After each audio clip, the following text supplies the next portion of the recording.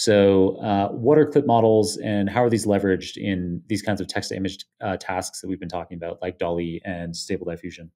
Yeah, cool. So a clip model is one part of DALL-E 2. And specifically, I'll come into exactly which part and how it's used, because clip itself isn't a generative model. Clip itself is actually, it uses a technique called contrastive learning to effectively map pairs of text and images. So you could imagine, say, you've got a data set where you've got loads of pairs of images and their corresponding descriptions. So let's say you've got a picture of a field with a tractor in, and then you've got a text description that says, this is a field with a tractor in on a sunny day.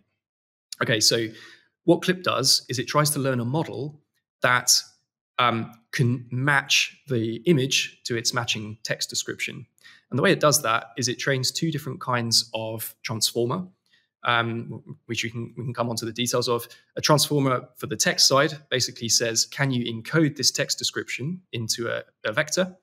And the transformer on the image side, which says, can you encode this image into a vector? And then what it's doing is taking these two vectors and quite simply just calculating cosine similarity between them. And what you want is you want true pairs to have a very high cosine similarity score, and you want mismatched pairs to have a very low similarity score. And that is what the clip training process does. It tries to find this kind of like identity matrix of along the diagonal, you get very high scores because these are the matching pairs along the diagonal. If you can imagine the images on the rows and the text on the columns. And on the off diagonal, you want this to be as small as possible because you don't want these things to be regarded as similar. So it's a bit like a recommendation algorithm. You know, like, is this image recommended to be with this text?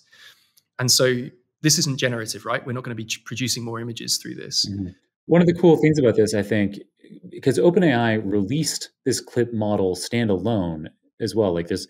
And so one of the cool things about this approach, and it follows on from what you were just describing, is that this allows you to have an image classification algorithm that didn't necessarily have the label that you'd like to extract in the training data. So so when we were 10 years ago, the state of the art, and up until very recently, the state of the art in image classification, so with models like Jeff Hinton's AlexNet that came out in 2012, that was trained on the ImageNet dataset, which had tens of thousands of different labeled categories, cats, horses. It had tons of different kinds of dogs because they used that as like, they wanted the model to be able to demonstrate that not only is it good at classifying a wide range of images, but also for a specific like category of images, it could distinguish fine details and be able to distinguish a Yorkshire Terrier from an Australian Silky Terrier, even though these are extremely similar looking dogs. And so the state of the art was that you needed to, I guess, going back to one of our first topics in this conversation, talking about discriminative models, where we were discriminating down to specific class labels. And even if it was tens of thousands of labels, you could not use a model trained in that approach, in this discriminative approach, to be able to guess a label that's outside of the 10,000 labels it's been trained on. But with Clip, we get exactly that. So with Clip, you can just say, you could just ask it to label images that it's never seen before in class categories it's never seen before, but it uses, it uses this approach that you just described to map it to any natural language.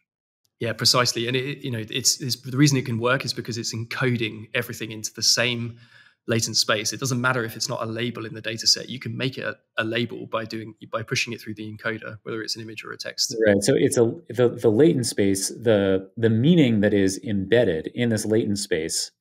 We can extract that visually or linguistically. Exactly. And that's what DALL-E 2 excels at. It basically takes the text embedding from your input. So say you've written something about, I want to see a cat riding a skateboard. Then it takes that text embedding and tries to predict what the corresponding image embedding looks like. That's called the prior. And then the final step takes the image embedding and uses diffusion to generate the image. So it's like a 3-step process. Text goes through the text encoder to create the text embedding. And that's just the clip text embedding. You've then got a prior, which sits in the middle, that says, now go and predict me what the equivalent image embedding looks like in the latent space of the image model, and then just decode it. I mean, I say just, there's a lot of work that's gone into that, but that is how DALL-E 2 works. Nice. Okay, super cool. So this clip approach, great, not only for associating natural language that wasn't in the labeled training data, but also great for allowing DALL-E 2 to be so much more effective than its predecessor, DALL-E. And yeah, so I guess we already talked about it. I was going to ask you a question about how CLIP can be used for zero-shot prediction, but I think we've already covered that. So this idea of zero-shot prediction is using a machine learning model, typically a large language model, to be able to do some task that it wasn't trained on, and without any training examples at all. So you just you take the model weights as they were trained, and you say, do this task. And so, is there a skateboard in this image? And it can answer that question, even if it's never been trained to do that. Precisely. Yeah, that's exactly it. Yeah, even if you've never sort of shown it, you've never given it that task before, it can have a good go at it.